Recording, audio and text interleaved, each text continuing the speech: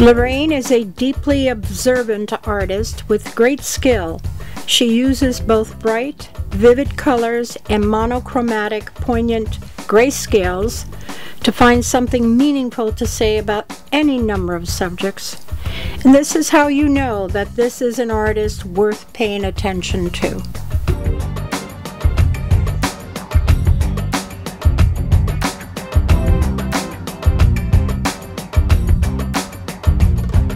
Your work is very theatrical in so many ways, and I'm just curious to know what sources of inspiration you use to create your work. I have to be inspired by a face or an animal. People inspire me, hands, and I tend to focus on eyes. They're the window to the soul.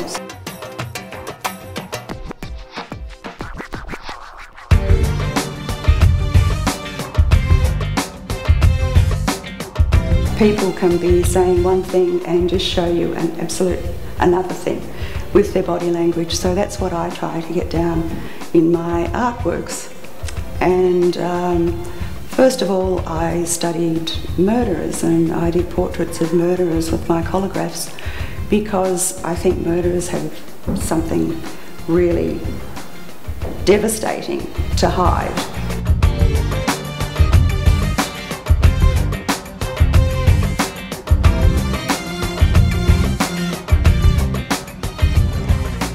The way people present themselves to the world, I'm inspired by what people hide or what they try to hide behind their face, with their body language, try to get the personality of people across.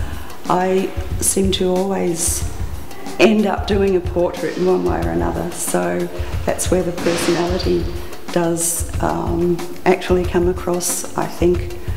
Eyes, hands, usually I've got eyes and hands in my portraits because hands are very expressive. They're as expressive as the eyes and the face.